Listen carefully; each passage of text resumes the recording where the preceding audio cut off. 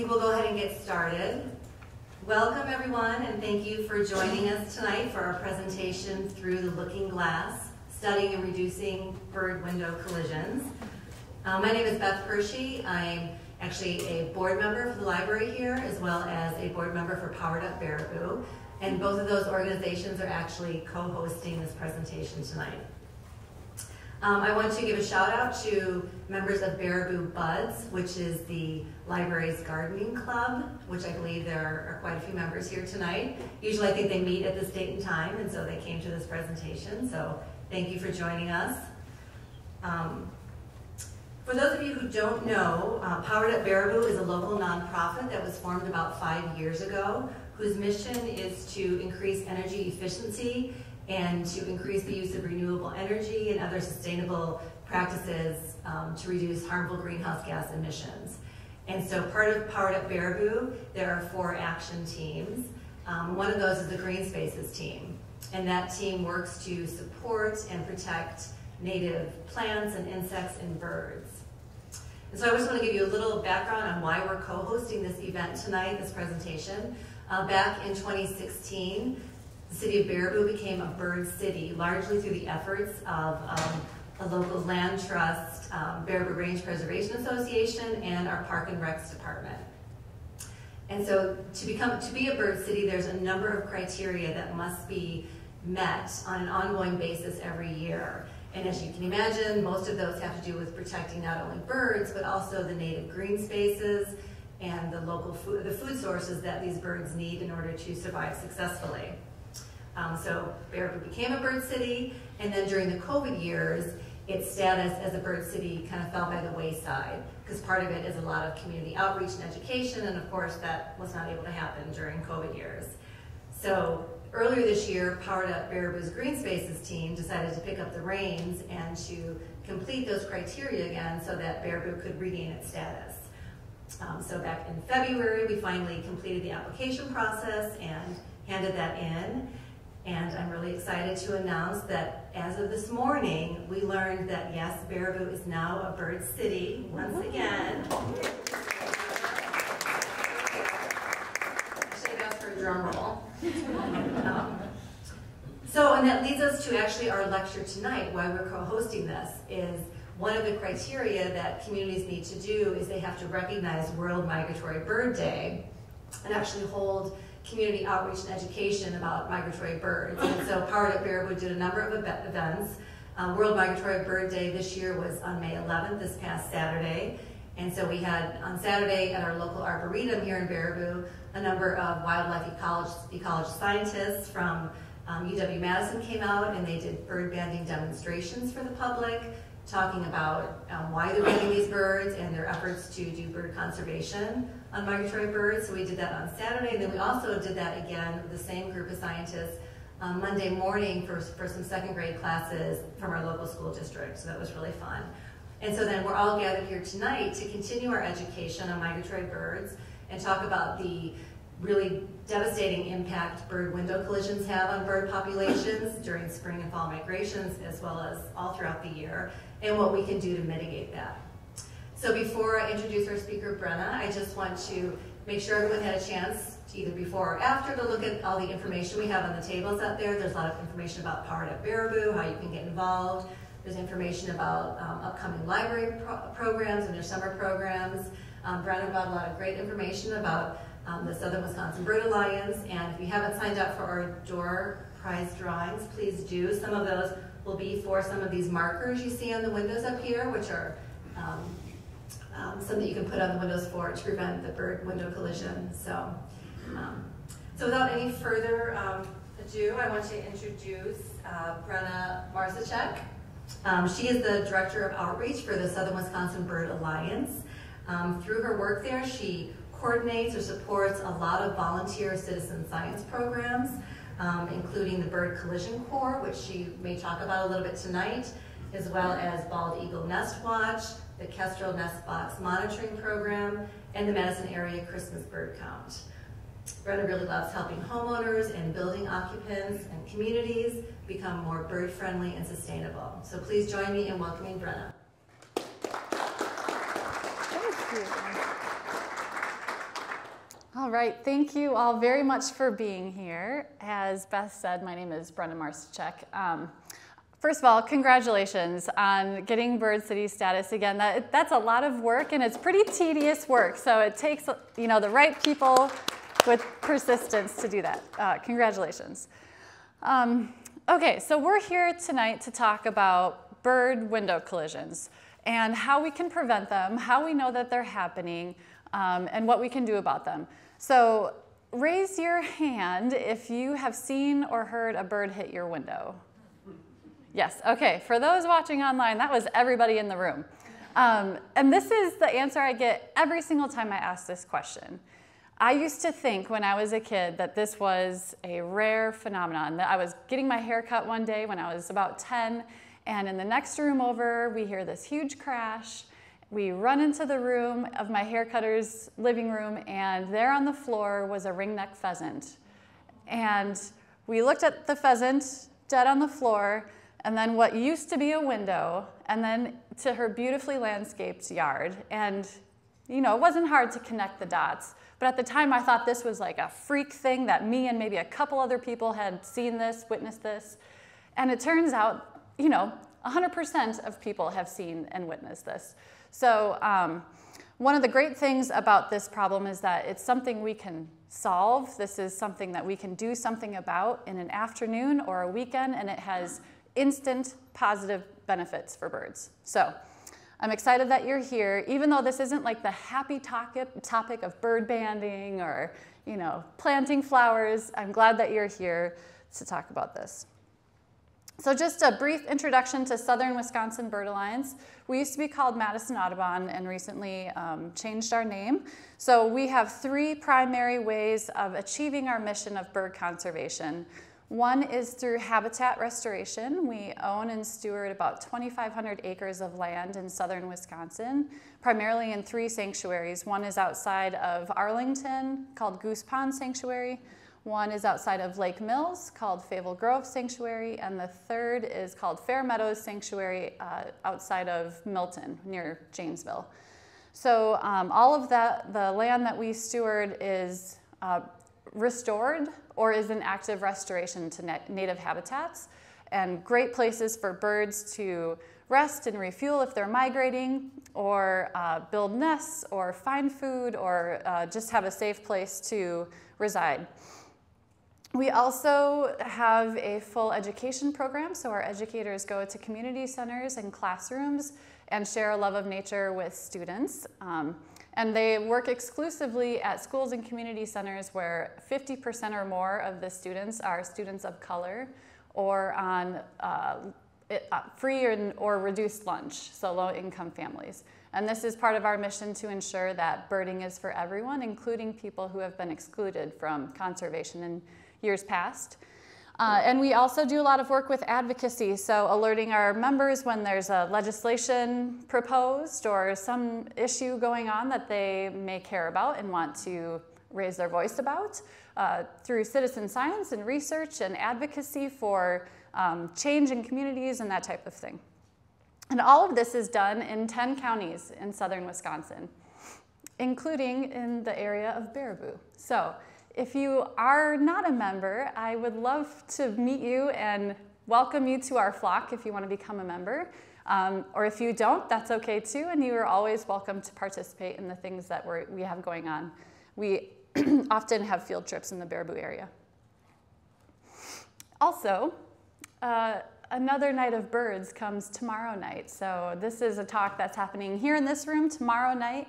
Also, co-sponsored by Southern Wisconsin Bird Alliance, and talking about birds in faraway places. I mean, sandhill cranes we have here, but the rest of them are faraway birds and really fun to talk about. So if you're free tomorrow evening, come back. Okay, so let's talk about birds and window collisions. I want to start by talking about who cares? Who cares if a few birds hit a window? Who cares about birds in general, right? Like, why do they matter?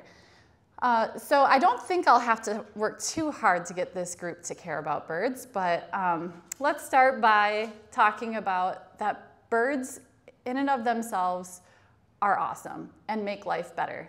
there are scientific research studies that show that people being able to hear and see birds has measurable positive benefit to their mental health and physical well-being. So just being around birds is a good thing. Being able to see them nest, see their young, hear their songs, these are parts of what make life joyful. They're also really important to ecosystem services, including pollination and seed dispersal, and they eat things like ticks and mosquitoes and all sorts of spiders, and they're also eaten by other things, so a really important part of the food web. And they offer, they're an important part of the economy. So bird watching is a multi-billion-dollar industry in the United States, including part of that is in Wisconsin.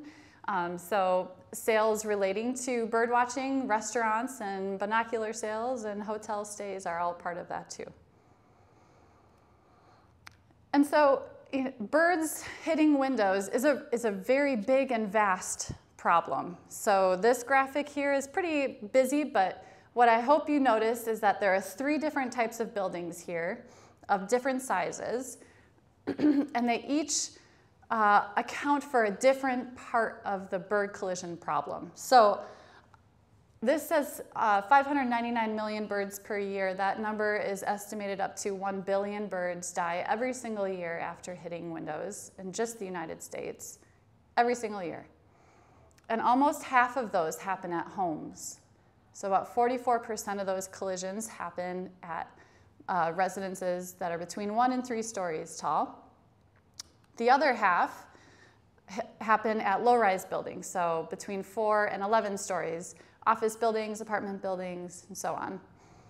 A lot of people think of skyscrapers as the big problem, and they do in fact kill a lot of birds. Each building kills more birds than any of these other buildings individually. But there are relatively few skyscrapers on the landscape, so they account for 0.1% of the collision problem.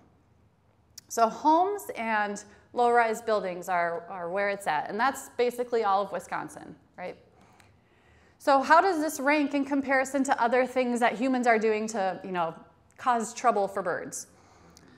At the top of the list is outdoor cats as the leading cause of direct cause of bird deaths due to humans.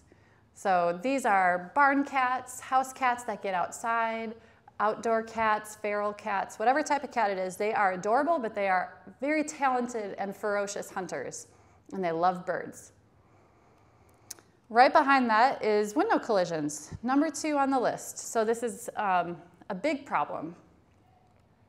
So why does it happen? What about birds and windows is such a problematic mix? Let's start by looking at this really adorable American redstart. This is a warbler species. And you can see that her eyes are on the side of her head. This is typical for songbirds, right? Because they need to be able to see predators coming, but this also changes the way that they perceive depth as they're flying. And birds' bones are hollow, which makes them light enough to fly, but it also makes it very bad if they hit something solid. They're more fragile if they hit something solid, so the impact has more damage to their body. They also don't have the benefit of speaking our language, right? So we learn from a young age that when you look at something like this that has a dark frame around it and there's something bright and interesting in the middle, that this is a window. You're looking through a window, right? We know this. We've learned this at a young age, but even people run into windows and glass doors all the time, even knowing this, right? So birds not having the benefit of learning this, being taught this, they don't learn that this is something to avoid just by looking at the frames around the windows. Birds also, songbirds, primarily migrate at night. So as they are migrating through at night, they have to be able to see where they're flying. If there's bad weather, a low cloud cover, the birds have to be lower down under the clouds in order to see where they're going, which puts them in line more with buildings.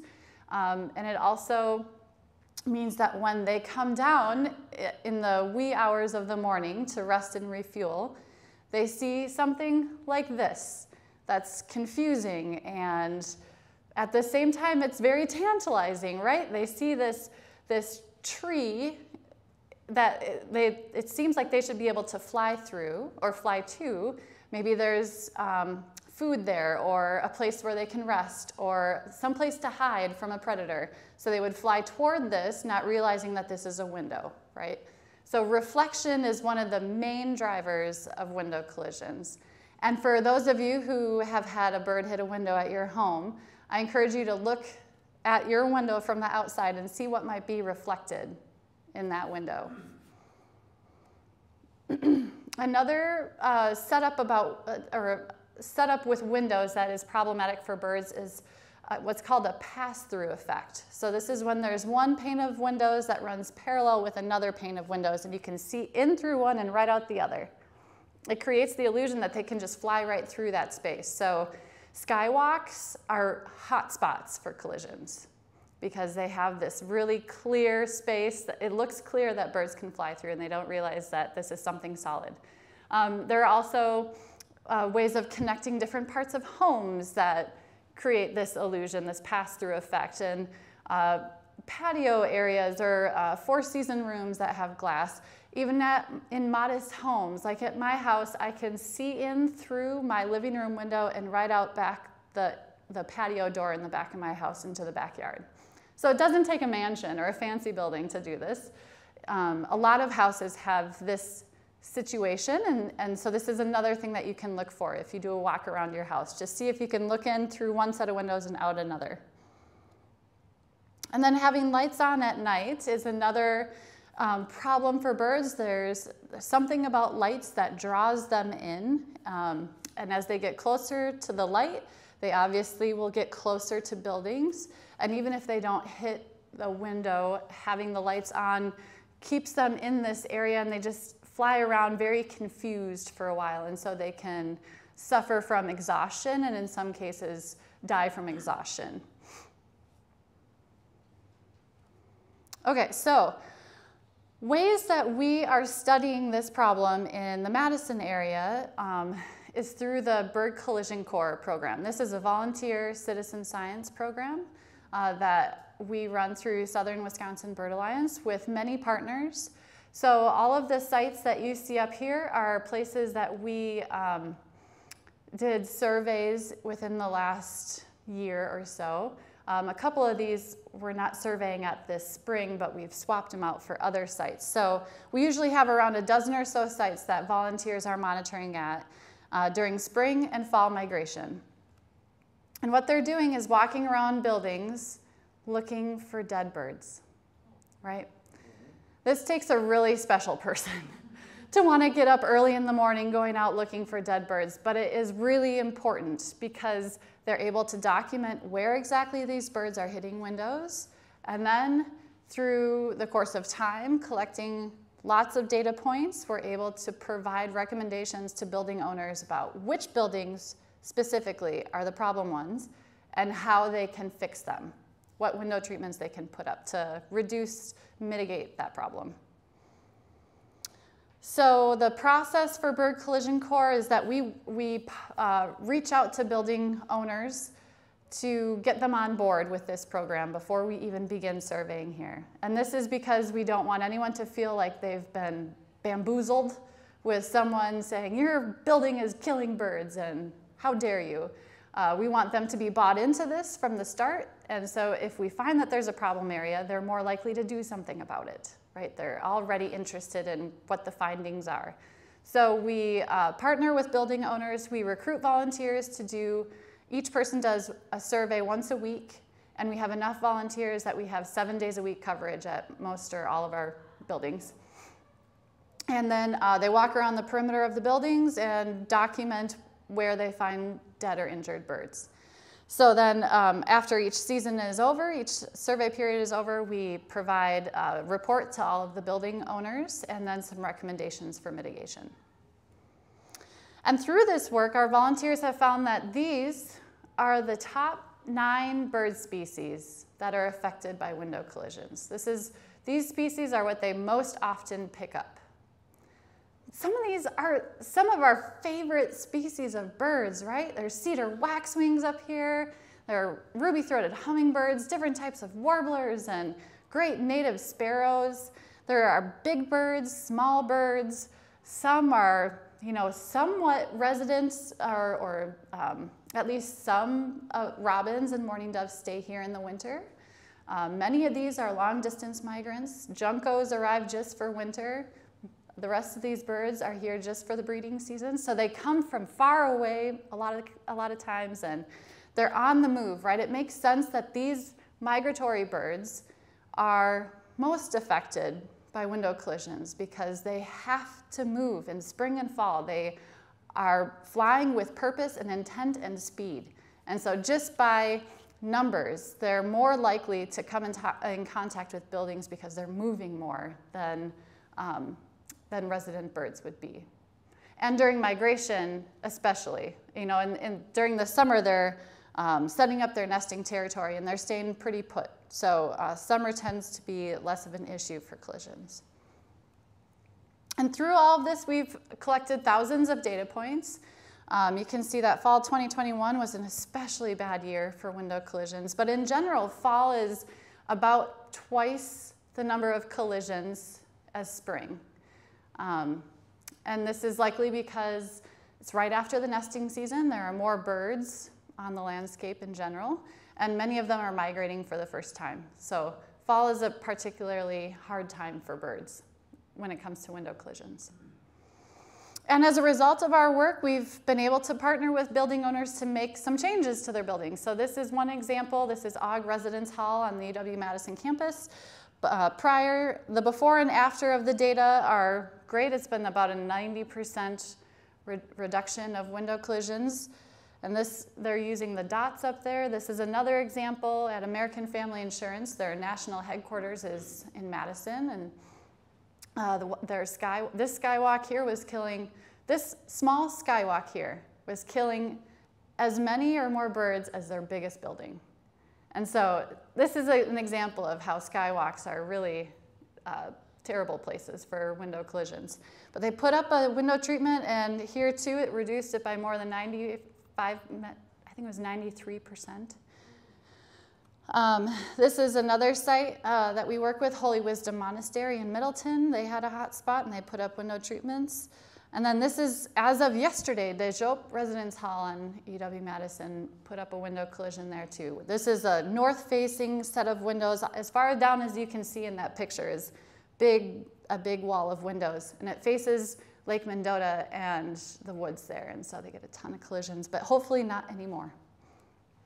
And then throughout the City of Madison, our data helped inform and move forward Madison's Bird Safe Glass Ordinance, which is the first ordinance in the state of Wisconsin of its kind. As you might expect, it was almost immediately pushed back against by a developer group. So developer group sued the City of Madison, and in 2022, a judge upheld the ordinance, and then again in 2023, a Wisconsin court upheld the ordinance, so it's now officially in the clear. And all through this time, it was in effect. So if you drive through Madison and you see big buildings going up, look for dots on the glass because they are required to use them if they're a certain size of building using a certain amount of glass. And then another good news, in February, Middleton passed the exact same ordinance. So now Madison and Middleton both have this bird safe glass ordinance in place.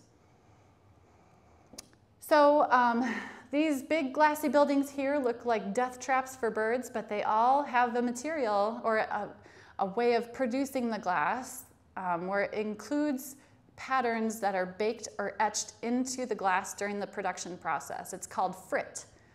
So this glass comes to the building while the building is being constructed already bird safe.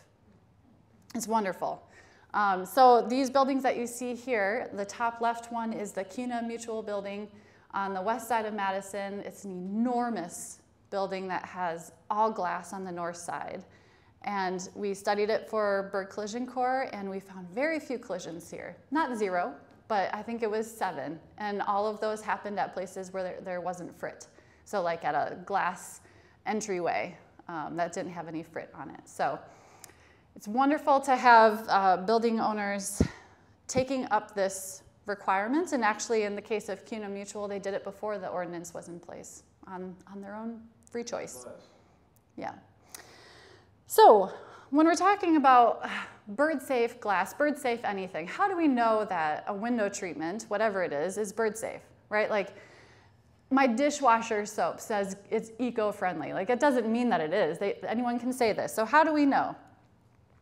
American Bird Conservancy is a national nonprofit that does a ton of research around window collisions.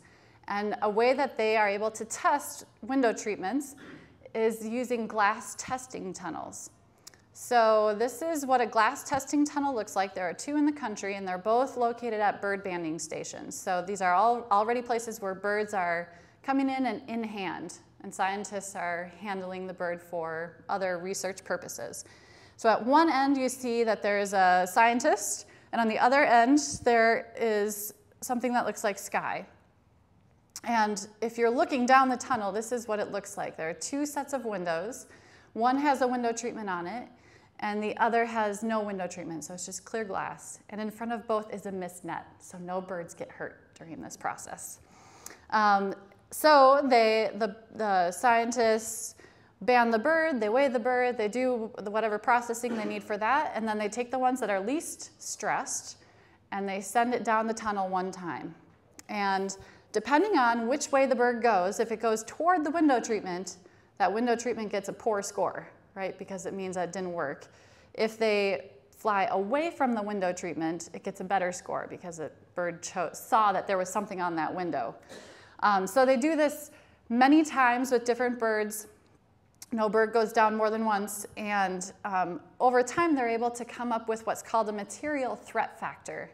So if there's a material threat factor of 1, it means that a bird flew to that window treatment only 1 time out of 100. So a low number is good. All of the window treatments that we're going to talk about in the next part of the talk here will have a material threat factor associated with them, so you can see what it is and decide if this is something that you like and want to try at your house and has a low enough threat factor to make you feel comfortable. So what can be done about window collisions? And this is more of like a large commercial citywide scale. Again, as I talked about, building owners can use frit in their construction process. There are many building or glass companies that provide this on a commercial scale. And so having it as part of the bidding process is almost, I mean, in Madison it's become standard, because it's required, but it's certainly common enough that it's done. So these are 2 examples of different types of frit. And again, this is a pattern that's baked or etched into the glass, so it's permanent. You can also use different types of design features. So not just building buildings that are big glass blocks, like many buildings are now. The architects can become, they can try different styles and methods of designing buildings that make it bird safe or bird friendly. Window screens and just having less glass is an excellent way to reduce window collisions. And then if you're at the point of already having windows in place and you know that it's a problem, we can put on dot decals, as you see that they're doing here, and as the 4 examples of window treatments at our bird collision core sites did. Acopian bird savers is another option that uses parachute cord or paracord, which is like a slippery nylon material, to make curtains. And the curtains are extremely effective as well. So those are 2 different post-installation options. Tempera paint or oil-based markers is another great option. This is at Penny Library, which is my neighborhood library in Madison. Not nearly as big and nice as this one, but it's very nice in its own right. And they have a tempera paint mural on their glass because they have a pass-through effect situation. So tempera paint is washable, so it's not ideal for outdoors, but it can be done on the inside or if it's in a protected area. Oil-based markers can achieve the same thing, but with less likelihood to wear off with the weather. And then what can we do at home?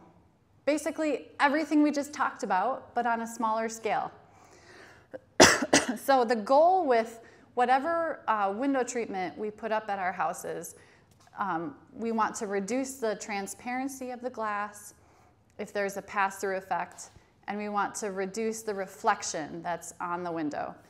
So the steps for doing this would be to figure out which window is your problem window. And in most cases, it's 1 or 2 windows in a house.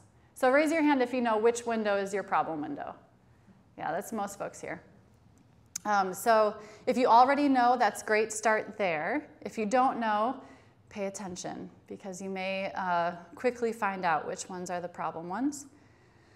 You can look through a big, long catalog of window treatments that American Bird Conservancy has tested and see which ones you like and want to spend money on and have a low material threat factor and try that. If you like the style of the window treatment that you put up, you're more likely to leave it up, right? Which is great for birds, but also great for you because you're not doing it twice.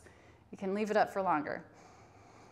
Whatever window treatment you do, you'll need to follow the 2-inch rule, with one exception that we'll talk about in a moment. But the 2-inch rule is whatever is on your glass should be no more than 2 inches away from the next thing on your glass. There shouldn't be a space more than 2 inches between any part of your window treatment. And that's because birds are super acrobatic, and they will try to fly through a space that's more than 2 inches. So American Bird Conservancy, again, has done research to find out that patterns that use a 4-inch rule will still have window collisions because of this. So a 2-inch rule is maximizing your success in reducing collisions.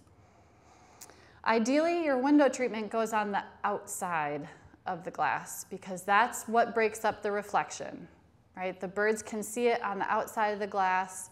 And it doesn't make that tree look like a tree anymore. It looks something different that they don't want to deal with.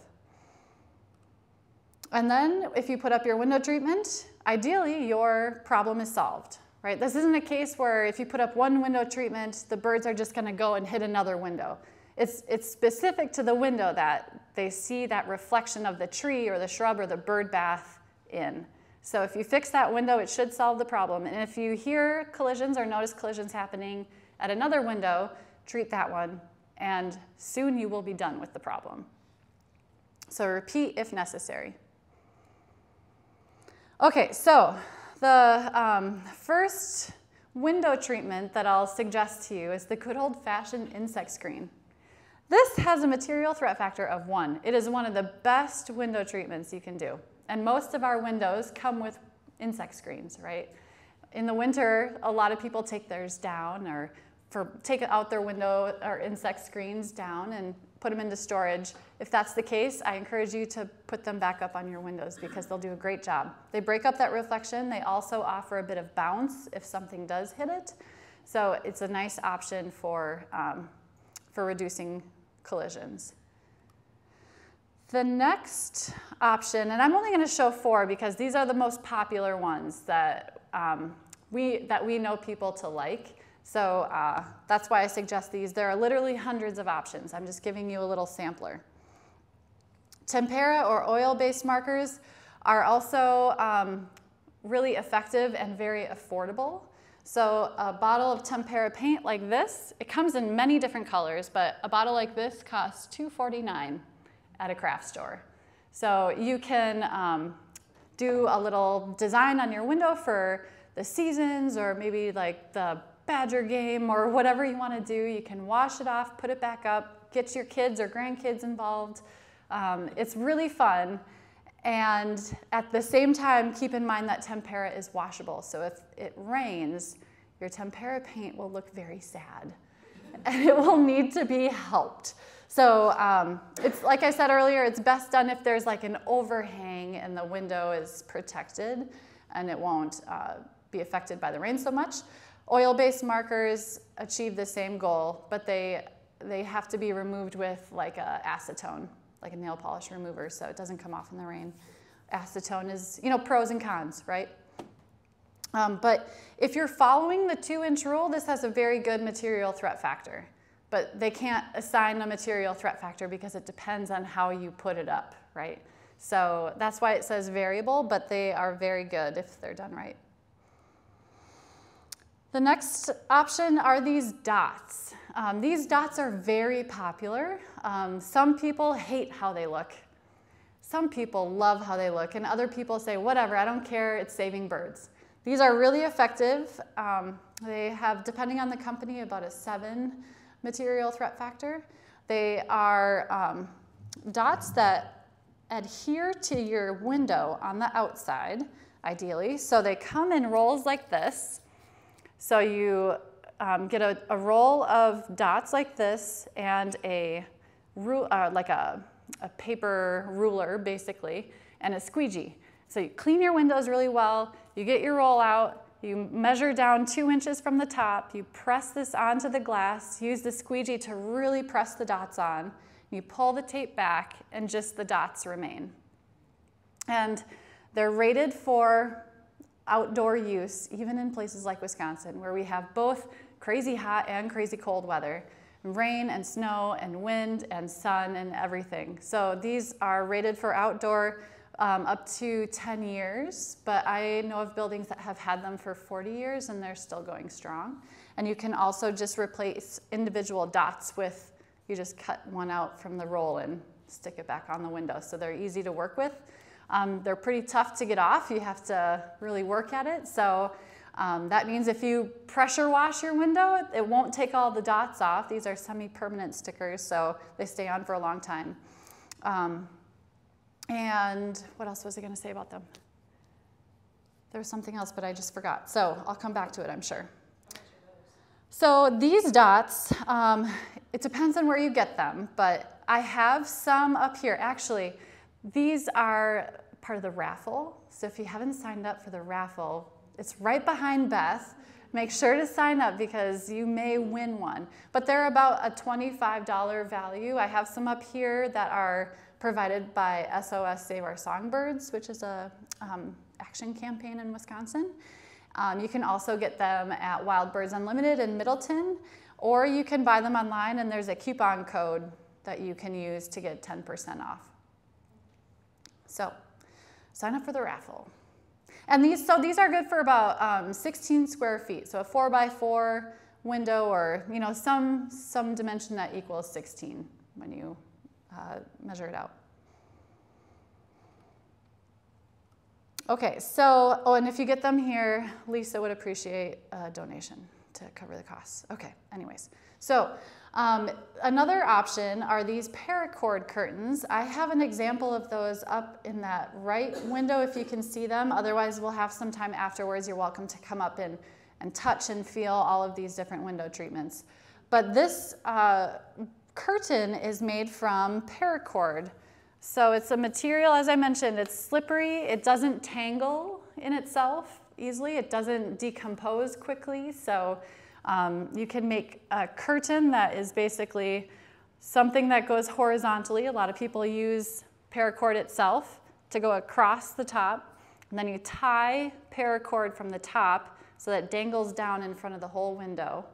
And you do that over and over until it covers the entire window.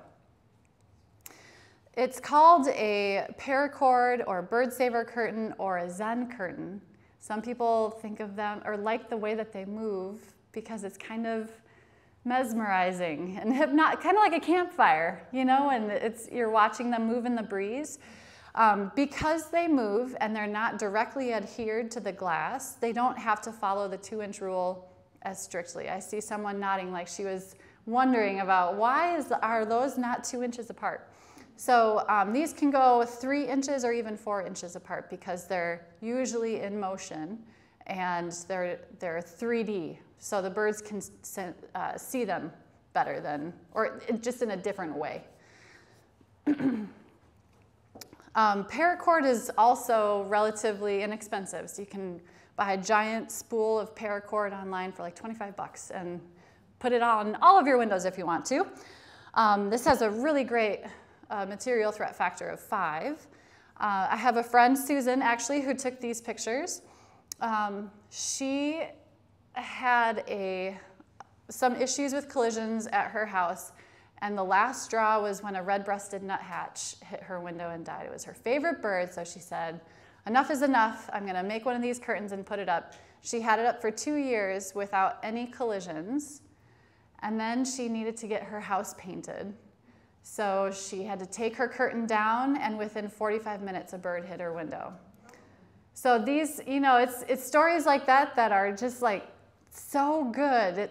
These are really effective, and the change is instant, So it's, I think, a very empowering thing when we can make such a big change in such a small amount of time with relatively little effort.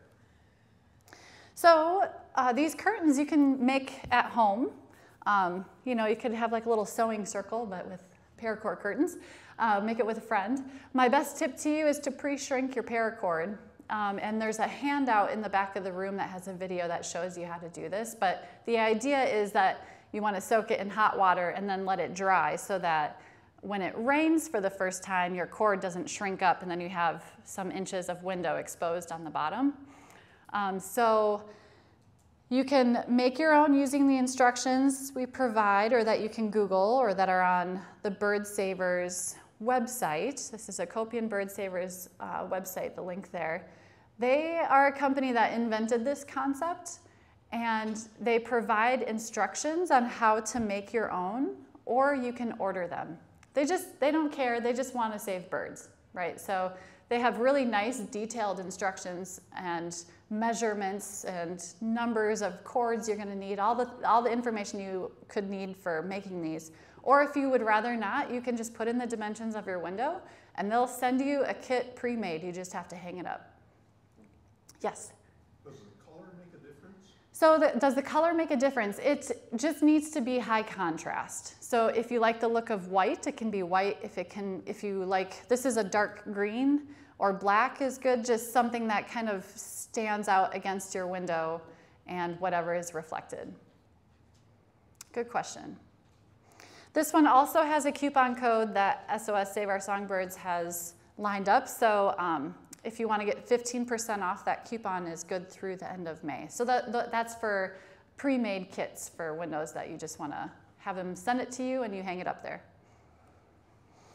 So many of us have feeders and gardens, and so it's important that we think about window collisions in the same breath as we think about our gardens and feeders and bird baths. So, the idea with this is that we're bringing birds into our yards by having really nice gardens or a nice bird bath or a great bird feeder. We don't want to draw the birds in just to have them hit a window and die right after, right? So this is responsible bird feeding and habitat provision. So to be responsible in this way, we would want to follow what's called the 3 or 30 rule.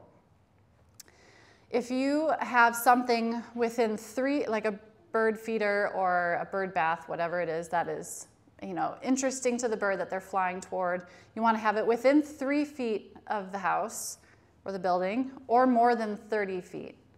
And the idea with this is if it's close to the house, if the bird takes off from the feeder and hits a window, it's not going fast enough that it can hurt itself or kill itself. And if it's more than 30 feet away, it's less likely to fly at the window in the first place. So regardless of whether you're following this 3 or 30 rule, the best thing to do is to treat a window that's near a bird feeder or a bird bath or a really great part of your garden that a bird would want to go to.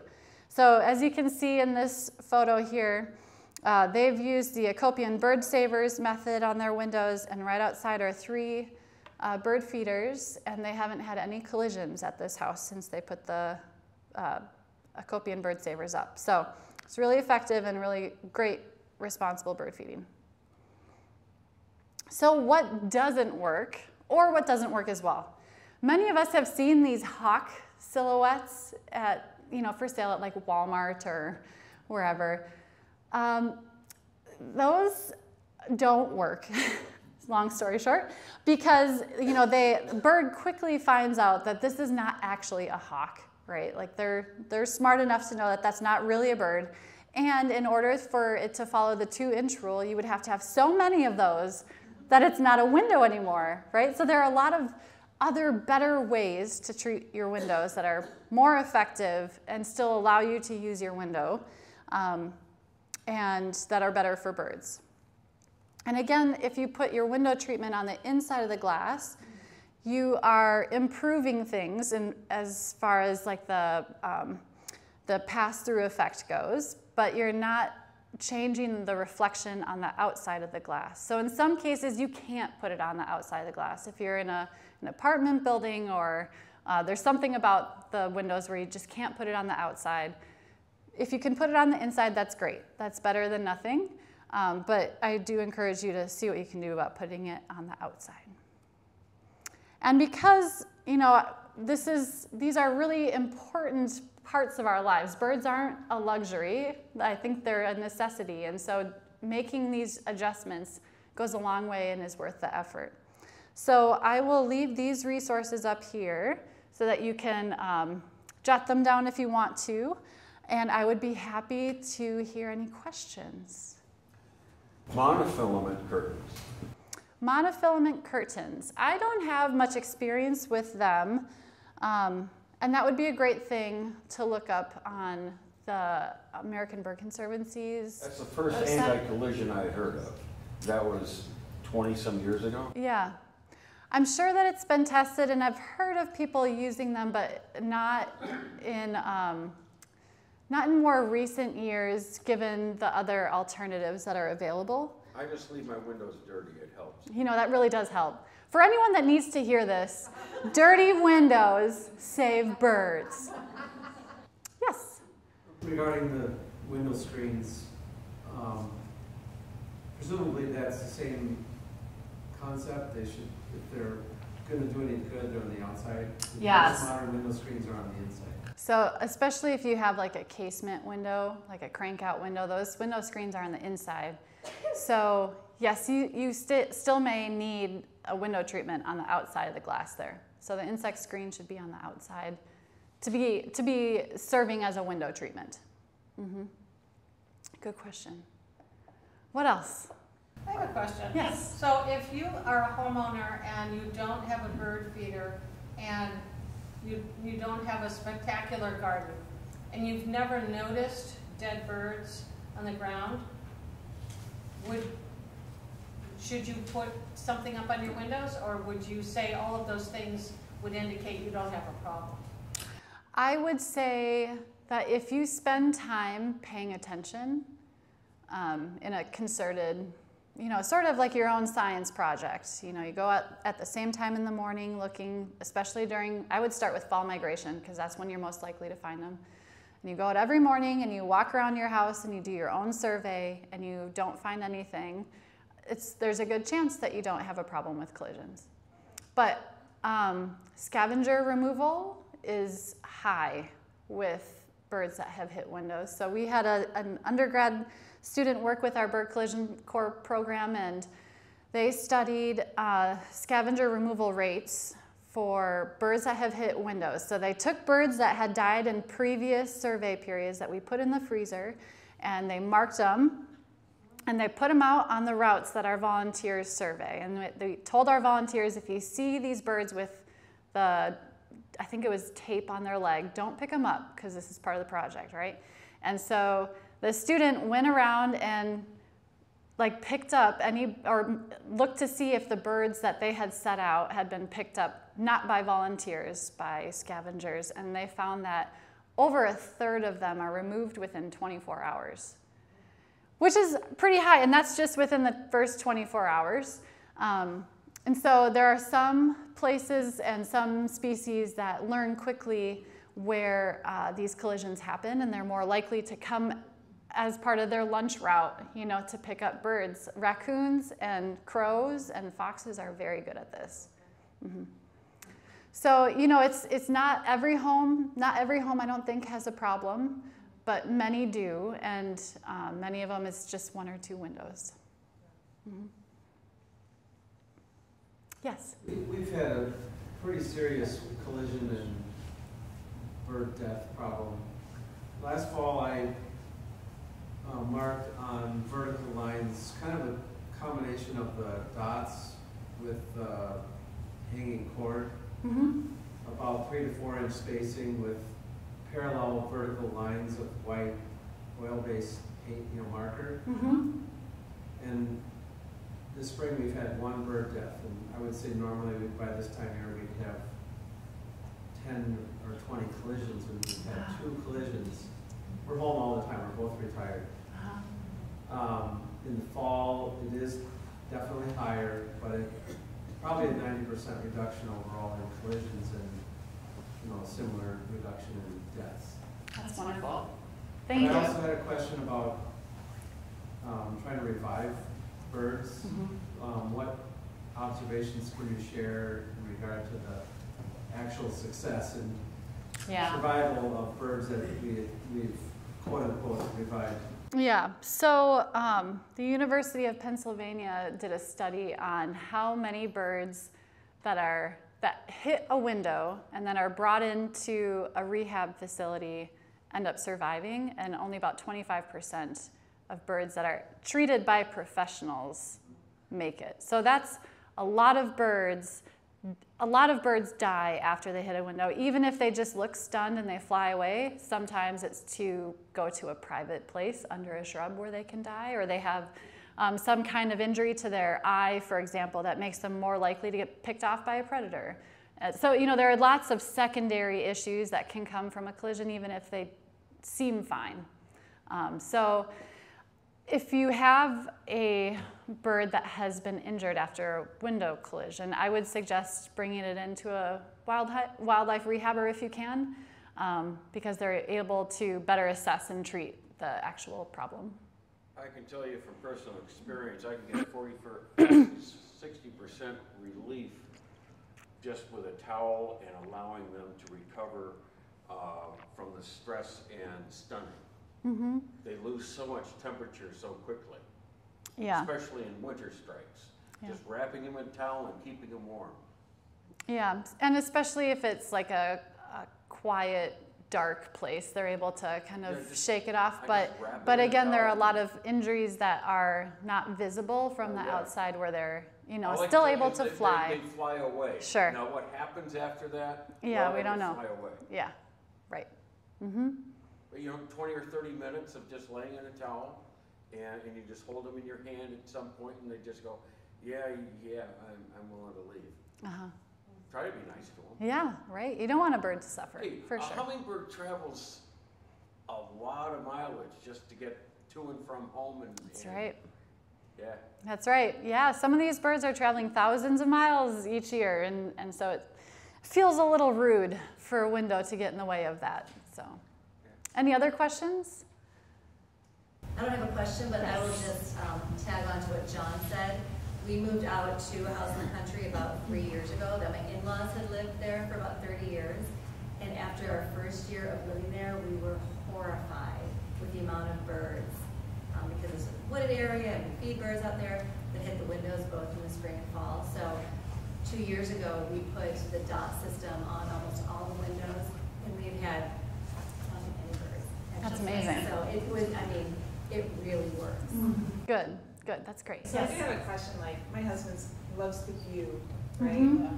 Do you notice like the difference when you see the dot? Like, can you really notice it, or after a while you don't notice it? After a while, you don't notice it. I have to say, when we first put them up, though, I just right, because I noticed it more when I'm outside, because you can see. Right. Well, that's the whole point, is to be able to see the dots on the inside. So you see the white dots. During the winter, people come by and they're like, "Oh, you put snowflake dots on your window." But after a while, you just don't notice them. And to me, it's just. It's sort of like a window or an insect screen. You know, if you look at it, you can see it, but your eyes really quickly learn to look past it. We have those Pella windows that that have the window on the outside. So in the wintertime, he likes to take the screen down. He's like, because the view is so clear. Right. Yes. Right. So I'm like, I do that thing. Right. Your eyes train your brains to ignore it. Right. And I think that's what's going to happen too. Yeah. Great. Dirty I'm so windows. glad to hear it. That I'm was for really dirty successful. windows. It's a Yeah. lot easier. There you go. All right. Anything else? Okay. Well, if you haven't signed up for the raffle, maybe you can have an extra couple minutes. And you can scurry back and do that. Or there's lots of things to check out. So feel free to move around and come feel and look at these examples close up. You did Thank very you. well. Thank you. Yes.